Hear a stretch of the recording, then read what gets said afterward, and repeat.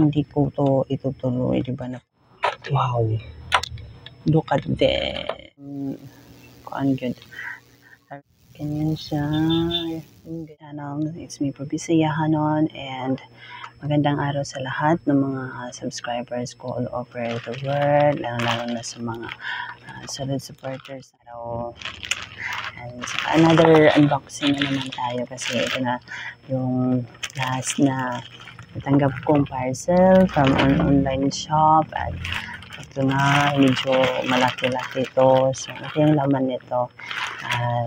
Ito ay i-deliver sana to kahapon, at in-order ko to last October 15 during the payday sale. Kaya lang kahapon kasi nag-chat sa akin, nag-text sa akin yung courier na i-deliver na tong parcel na ito, and sobrang naman kasi medyo matagal na kasi ng date ngayon, 26, so almost 11 days or 10 days na since in-order ko to. So na-pick up to ng maaga, kaya lang medyo na-delay yung pagdating. So hindi naman natin ma-blame na natanggap natin itong in-order natin, kasi yun nga, yung main reason is siguro yung transportation and the weather. Kasi last week parang nakaranas tayo ng mga hindi maayos na panahon, yung hindi maganda yung panahon, kaya i-consider natin yun as one of the reason kung bakit nagka-delay yung ating parcel. And honestly, itong natanggap ko ngayon is malaki-laking halaga rin ito, kaya lang importante kasi yung bagay at ito, at nakaka-save din ako dun sa halaga na yun. And plano ko kasi hindi ko na sana siya itutuloy pa, kasi nga yun nga, yung budget ko na supposed to be is last week ko pa din na nilalaan para dito, kaya lang na delay yung pagdating, kaya yun, nagamit ko na naman yung pambayad ko. And then fortunately, ayan, may blessings na na-receive tayo kahapon or kagabi, kaya ito pinuntahan ko na lang mismo doon sa hub nila. Supposed to be is sa Friday ko pa sana to kukunin doon, kasi tinetext ko yung delivery man na sa Friday ko na lang kukunin yung item. Doon ako na lang mismo yung mag-pick up doon sa kanilang hub. But ngayon kasi is day off ko, wala akong ginagawa dito, and may pinuntahan ako other than mag-pick up nito, kaya malapit lang din naman sa kanilang hub, kaya dinaanan ko lang. At bago ako pumunta doon is tumawag muna ako doon sa ka-text ko kahapon na nag-inform sa akin na may parcel nga akong i-deliver kahapon. And yun nga, sabi niya sa akin is before ko daw makuha yung or ma-pick up yung item ko doon is kailangan ko daw i-check or itanong doon sa mga tao na nandun kung yung item ko is hindi pa ba na kuha ng delivery man. And then since nag-inform ako sa kanya na wag mo na i-deliver kasi nga yun nga, nagamit ko pa yung pambayad, so Friday ko pa so naisip ko hindi talaga niya yung dadalhin, kasi hindi naman siya nag-text sa akin, unlike yung previous na hindi natin makukuha, yung hindi ko nakuha ang mga parcel is nag-inform sila almost everyday na yan nga, they were attempting to deliver my parcel. Then ayun,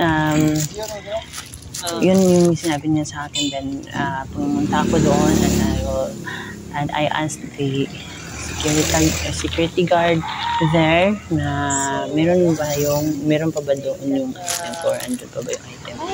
And then yun nga, hiningi sa akin ng guard yung parang code yata, yung or anong tawag nito, wala naman dito. Ito yung nasa barcode, yung parang yung code. So ito yung name niya. So hintay na ako ng mga siguro 10 minutes para i-check kung nandun pa yung item. So yun, so nagantay ako, and then Yun nga, Hello, for sir. couple of minutes. Kanaan And sila may pwede dumating mag-inquire, sir, sa yun, kanang binalikan delivery, ako sir. sa, dun sa labas. Kung saan ako naghintay. And ipakita Paano ko siya? dito Paano yung siya anong parcel? kaganapan. So, ayan si Kuya Guard at saka yung Kahapon na, wala ko ano ipa-deliver sa kahapon akin kay na yung delivery man. Ayan, so, ano nga ba ang laman nito? Bakit medyo mahaba to? Ayan. Ayan. So, 2,000? ano ko na lang talaga. Kita ko na talaga yung Shopee Express. So, ayan. Nakita medyo mahaba siya. Mga, siguro, $1 or mga halos isang pulgada yata. So, ngayon, i-check natin yung item kasi hindi ko na-check kanina doon kasi nagmamadali ako. And, hintay, check natin to. Buti lang natin itong sa itaas. At, honestly, ito yung pinakamahal na purchase ko online. Ayan, sobrang haba, no? Sobrang haba. And, honestly din, hindi ko sana to tanggapin. Kasi, masyadong late na. At, syempre, naawa rin ako kasi naawa din ako dun sa seller kasi nga nag-effort siya na magpadala dito. Nung nag-order ako nito is pinadala niya agad. Nung kinaumagahan, agad, kinuha na agad ng reseller, ng courier. Tapos, ayun, ayan, ito yung order ko. So, handheld gimbal 3-axis. Ayan siya. So, ayan, as you can see, meron pa talaga siyang balot. Nakabalot pa talaga siya. Ganyan siya. So, yung nakalagay dito is turn on your smartphone into a movie making machine. Ayan. Ayan, it's time to fully unbox this item. Ayan. So, yun nga, naawa din ako sa seller. Pag hindi ko ito tanggapin is malaking bagay na to sa kanila, diba? So, hindi basta-basta yung magpapadala nila dito tapos hindi lang itutuloy, diba? Parang na ano din yung pagka seller, parang nakaka-insulto din sa kanila. Tapos, malaking lugi na rin yun kasi sa kanila is, could you imagine this? Ang mahal nito. Yan, so, nakabalot. Pero may nakita ko kung plastic kanina sa, yung parang may papel. Ano kaya ito? Ito, may papel. Ano bang nakalagay dito? Unit price. Ito yung niya. Ito yung total amount. Sana. Ito sana yung babayaran ko. Tapos, naka-discount ako kaya medyo lumiit ng konti. Ayan. And the date that I purchased was October 15, 2020. Ayan. Ano siya?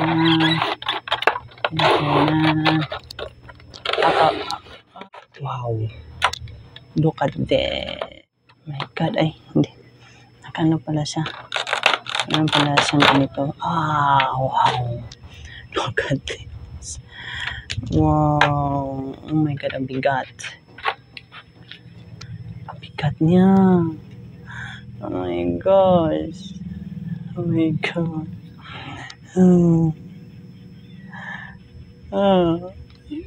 my God, I can't believe it. Oh my God. Ito yung lagyan ng cellphone tapos paikot kapag iniikot mo siya is hindi siya gaano shaky. Ganun. So, umiikot lang siya ng mga ganon. 360 or 3-axis yata yung turning point niya. And meron siya mga button dito. This is sign natin dito sa kanyang manual. Dito tayo sa English dito tayo sa may English subtitle. Ayan, so it's a balance adjustment arm. Ito yung itong dito sa ano, ayan. And balance knob to itong dito sa portion, and itong button na ito is the joystick. Tapos may mga camera, mode, ganyan. And gagandahan nito is pwede natin siyang ilagay sa, asan na ba yung Gorilla Pad ko? Ayan. Pwede mo siyang, meron akong Gorilla Pad dito. Ito is napanalunan ko siya sa isang palaro sa YouTube. Mga 2 years ago na, kakasimulan ko pa lang dito sa YouTube. Tapos ayan, ito yung ano niya, yung gamit niya. Meron siyang knob dito. Anong tawag nito? Nut. So, pwede mo siyang lagyan ng ganito kung gusto mo pa ng extension or gusto mo ng stand para tumayo siya. Ganun. Alam, ang galing. Ayan. Ayan. Ang galing.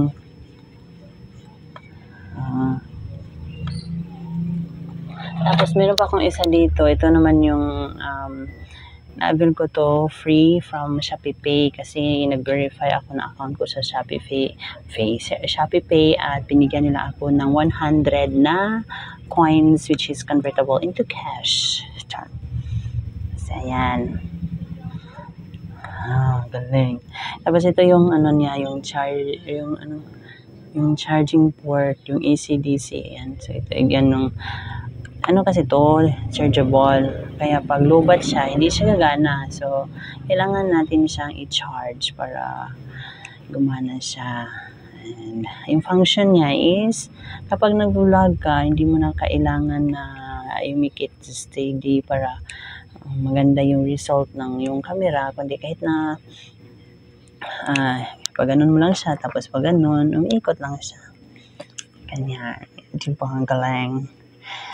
Kaya lang, ngayon hindi ko siya matry kasi yung cellphone ko is ginamit ko pang pag itong, ayan, pag video ko ngayon. So, ito yung kanyang itsura ngayon. Ayan. So, saan kaya yung power nito? Power! Yung power! Instruction manual. Ito yung, ayan. So, picture natin. In fairness, bago pa talaga siya, nakabalot pa. Nakabalot pa talaga siya. O diba? So, worth it din naman siya sa halagang binayaran ko kasi nga may nakita ko doon na meron daw siyang gas-gas. And look at this. Very, brand new. Very brand new siya. Oh my God. Kuan good. Na parang yung talagang dati pa talaga yung lagi kong pinupunta sa mall, yung hinahanap sa mga sell shop na meron ba silang mga ganito, pero wala silang mga idea tungkol dito kasi nga yung nila is na nalaman lang nila is yung mga simpleng monopod lang or tripod. Kaya ito yung pang vlog talaga is wala silang idea, kaya naintindihan ko naman yon. And ngayon nahanapin natin yung kung saan ba yung power on and off. Ito pala yung power on. Ito pala. So, ayan, umiilaw pala siya pag ganun. Ala, gumalaw siya. Wala. Yun o. Yan, nababibrate.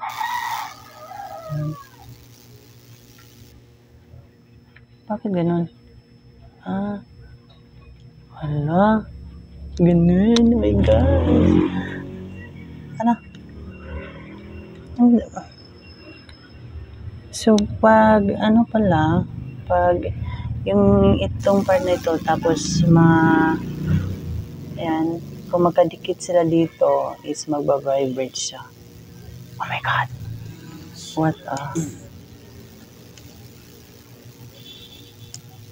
Huh. Oh, wait. Oh my goodness.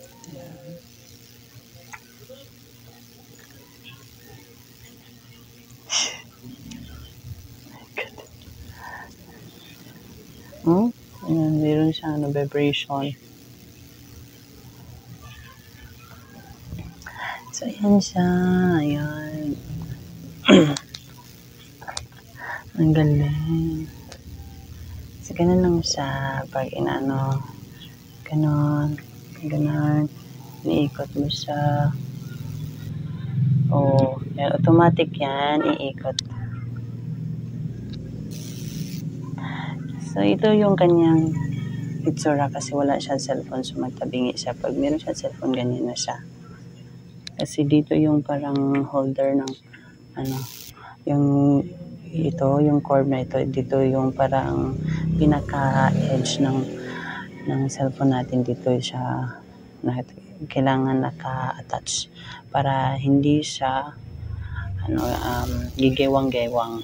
Ganun pala yung Tagalog na napakahirap Tagalog ko eh.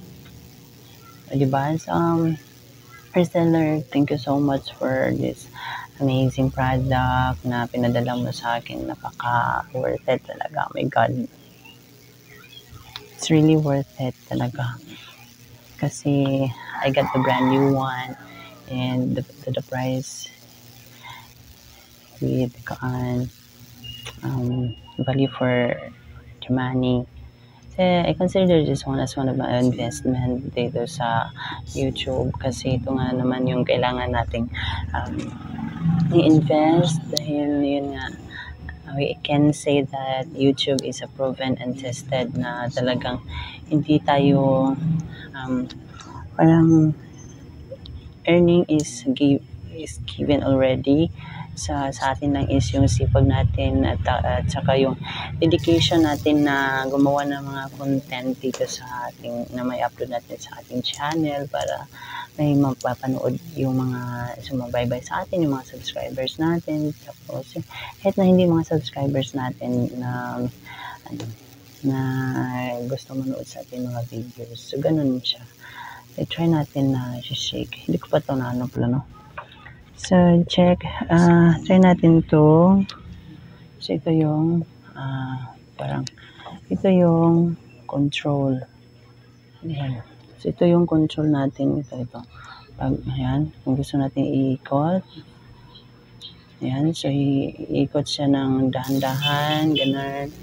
Tapos, ayan. O, ganyan siya. Iikot. Tapos, balik. Ganyan. Tapos, pala ganyan. Tapos, ganyan naman. Ganyan siya. We also have a picture button. So, i-off muna natin to para yan. Yan. I turned it off na. So, ito pala yung yung sa camera. Ay God, thank you so much na I got the brand new one and ito yung meron din ako nito. Pwede ko rin itong ilagay dito as a stand niya, yung tripod. Ganun. So that's it. So, ganyan maging itsura niya and ganun. Yan. So, tatayo na siya.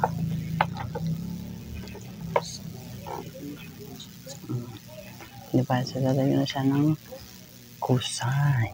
Joke, hindi naman kusay. So, ayan lang guys. Ito yung bago kong na-receive na item na worth it talaga. And thank you again, once again, thank you so much sa seller nito kasi nga ayan, pasensya na hindi ko ito natanggap agad. Ayan, so the bottom line is napakaganda ng product mo. Thank you so much Okay, so I hope na ayan, na-enjoy kayo dito sa unboxing na ito. Sa unboxing ko dito sa aking 3-axis handheld gimbal. Ayan, so andito na yung mga tutorial kung gusto niyo malaman. Kung gusto niyo pa ng dagdag clarification regarding sa paggamit ng gimbal, is ayan, you are free to leave the comment below and I will read it and I will post it on my next content and together with the shoutouts. Okay, so thank you once again and I hope that you learn from my content today, and if you are not yet subscribed on my channel, please do click the subscribe button below this video together with the notification bell for you to get updated always sa mga bago kong i-upload dito sa ating channel. And syempre, if you like this video, you can you can click the like button and share, and that's it. Okay, so thank you so much guys. I love you and God bless.